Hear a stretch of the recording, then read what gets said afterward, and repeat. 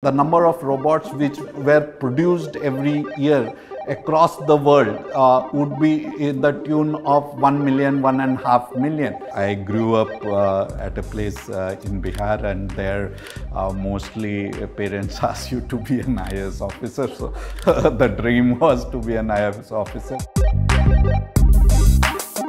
Hi, I am Sangeet, founder and CEO of Addverb Technologies. I am a chemical engineer, did my BTech in 2002 from IIT Kharagpur, and for last 20 years I have been in the field of automation and robotics. So we were working for Asian Paints, all the co-founders, we were working for Asian Paints, and we were building world's largest factory at single location for paint industry. We kept on building these world's largest factory, beating our own record every third year, one after the other. And these factories required lot of automation.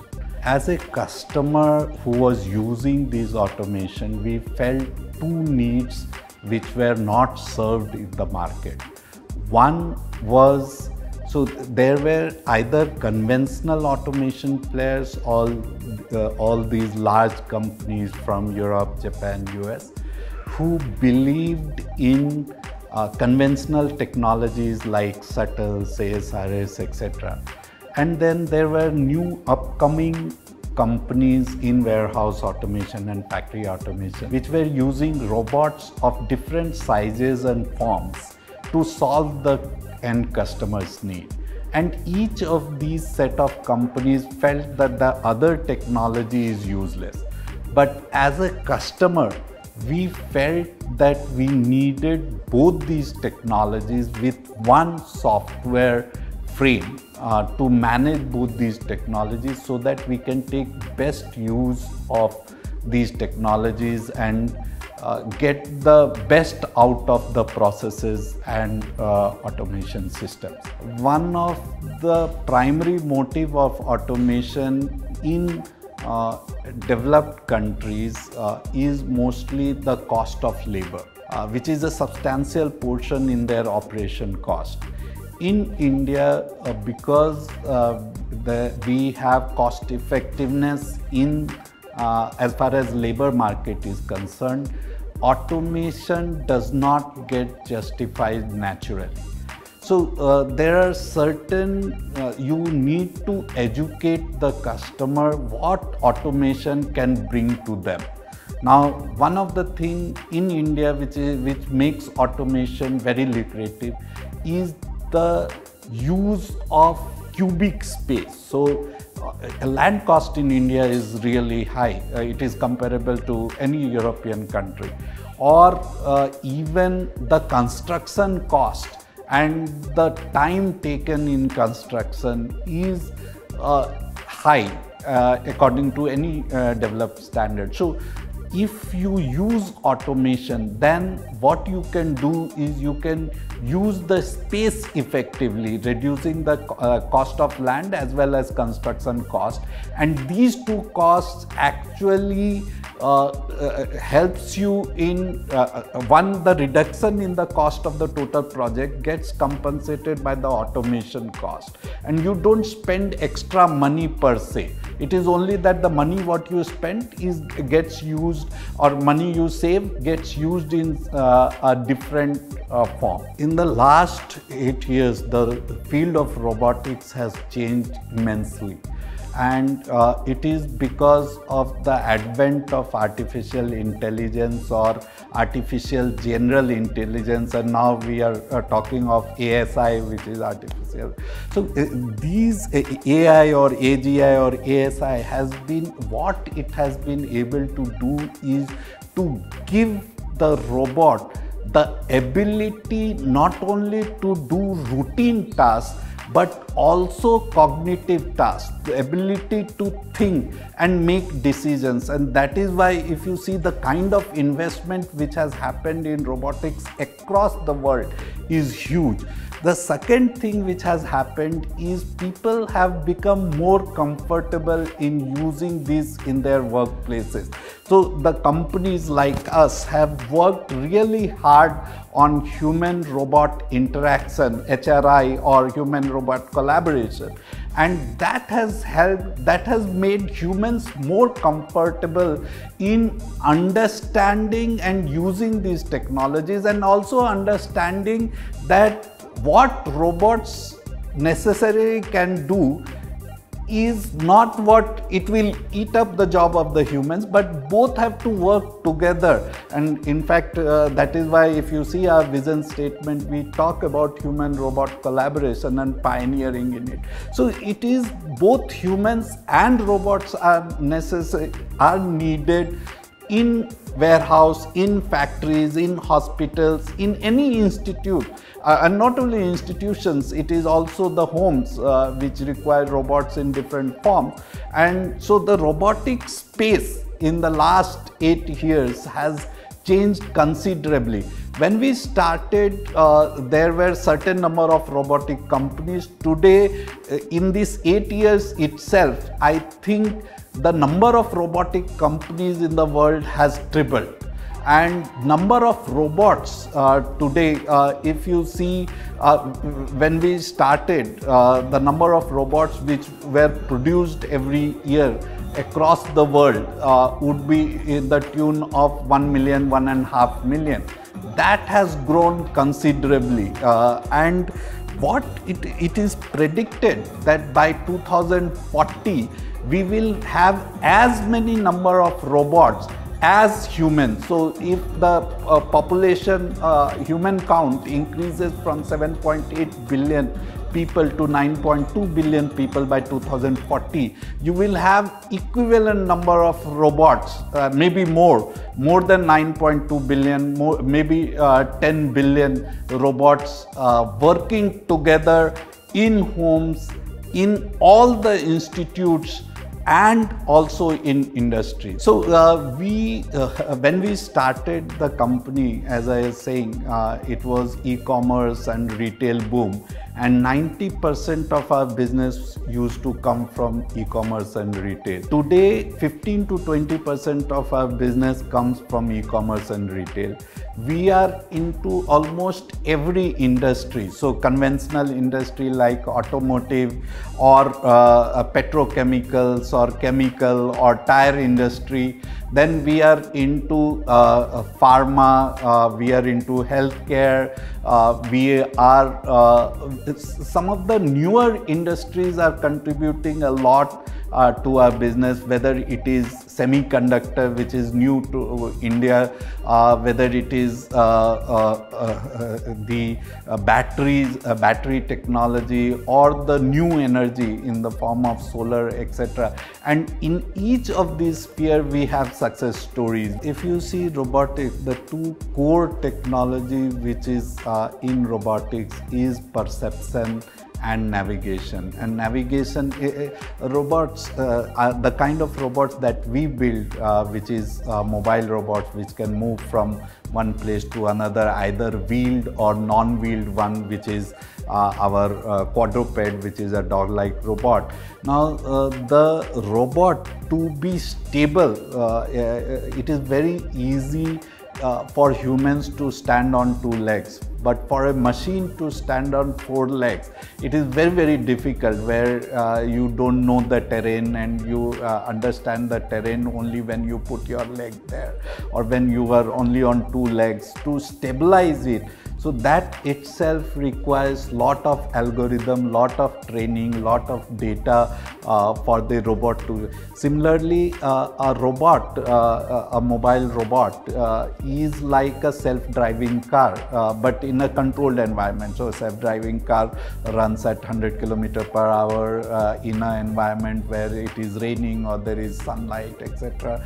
Or a kid can come between the road, and then the car has to behave in a particular way. Similarly, in a warehouse, but in a much controlled environment with lesser speed, the robot has to understand the environment and take the best route. And it is not only about that particular robot, but it is 200 robots or 150 robots working together to do the job, all the tasks which have been thrown to the robot, to do the task in the most optimal way, without hitting each other without harming each other, and with consumption of least amount of energy. And these are possible today only because of AI and AGI in the form it is.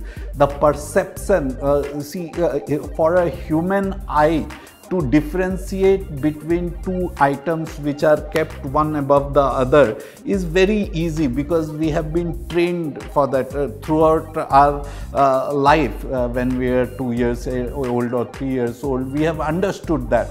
But for a robot which understands, or which is nothing but a machine, it understands 0, 1. So two objects which are kept together, it understands it as a one object. And until unless you use AI technologies, something like segmentation or something which differentiates two items, and then the grasping of these items itself, for humans, again, it comes very natural. Some of the skills which we think is very natural to humans is the most difficult for the machine. And until unless, because AI is there today, therefore the machine is able to do half the work of human. If it would not have been there, it would not have been able to do. So something like grasping, now if it is a soft object, you have to grasp softly so that it does not break, or if it is a hard object, you have to grasp in a particular way. For a robot to understand that, it is a very, very difficult job, and you need to keep on training it with virtual data or assisted with real data. Amount of energy which is used to do a job. Now, if I use a robot which is, when I say sustainable, it is on, let us say, lithium titanium oxide chemistry, the battery technology. Now what happens is, because of that, you can use the same battery and charge it and discharge it 20,000 times, which is effectively 10 years. If you are doing it 3 times a day, it is effectively 10 years time. Now 10 years, after 10 years you need to change. If you go with normal lithium ion chemistry or lithium iron phosphate chemistry, every second year, third year you have to change the battery. These battery, when you need to change it, there is a particular way of recycling it, because you need to extract the cobalt or magnesium or lithium from there, and there is, it is a very energy intensive process. Even the collection of these lithium ion batteries, and then the whole circular economy around it is a bit difficult. So what we do is we build all our robots on LTO.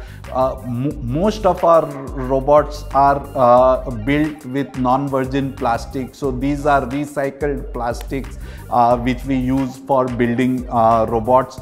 The factory that we have built in, we have used a lot of sustainable practices, and that is where our robots get built in. I grew up at a place in Bihar, and there mostly parents ask you to be an IAS officer. So the dream was to be an IAS officer, but yeah, I got into IIT, and there I came in touch with some of the smartest people whom I know today, and the aspirations which they had, and the change what they wanted to do or wanted to make in the society, and that inspired me. And yeah, before this, I just wanted to work hard and make a difference in smallest way possible. And it was in Asian Paints that I had this desire to learn as much as possible. I continue to learn, and I think that is the only way to grow. And from a chemical engineer, I became a civil engineer and a mechanical and electrical, learning in the process, on the job. And luckily for me, Asian Paints decided to automate their warehouses, and I was one of the project person, and I got interested in robotics, and that is how I learned it, and I learned a lot, and I got fascinated about it, and I felt, yeah, we can do it in India. Today, if you see, we are currently working only in warehouse or factories of the future. And that we are doing not only in India but across the world. We have our robots today running in more than 30 countries and delivering value to our end customers. But I feel the robotics is not only for factories and warehouses, but it will affect the healthcare industry in a big way. Today, out of 7.2 billion people who are there on the earth, there are 1 billion people or more than 1 billion people who require one or the other kind of assistance, whether it is because of their age or because they are sick in one way or the other. And this assistance today, either there is no assistance for the person, or if there is a assistance, it is not continuous, and you have people supporting people. Okay, there might be nurse, there might be medical healthcare workers who are supporting it, or family members himself, but they are not present every time. And this assistance is required in basic movement, whether it is movement of the upper limb or the lower limb or the complete body. And I think that is one area which would get revolutionized by the way technology is changing. So there will be the way a person wears a wearable watch today, there will be wearable robots. These are robots which will take signals from the muscles or from the brain and help a person move like a normal young and healthy person. So that is one area which would definitely get revolutionized. Just imagine we have 6 lakh villages in India, and each of these villages during childbirth, women have to travel a lot for basic ultrasound, because none of the technicians, radiologists wants to work in the village. Even if we have 60,000 primary healthcare centers, you don't have radiologists going there and helping or doing this ultrasound. But these things can change significantly with robots coming into picture.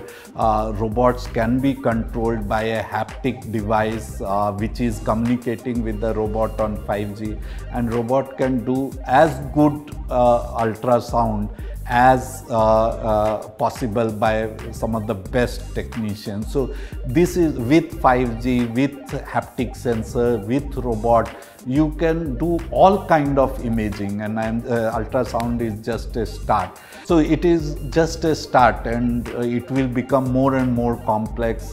Indian government is funding some of the research in institutes wherein they are trying to build machines which can help humans reduce the casualty in war, and it would be robots which would be fighting war for us. So there are several, and agriculture will change in a big way with the advent of robots, because the earth, the amount of land which is available, because there is lot of construction industry coming in, amount of land available for feeding 9.2 billion people, it is not there. So it has to be vertical farming, and that is not possible with without robots. So robots will be there in every, and that is how the number what we are talking about in 2040. So companies in India, there are apart from us, there are many other companies which are doing lot of research to make a mark in this space.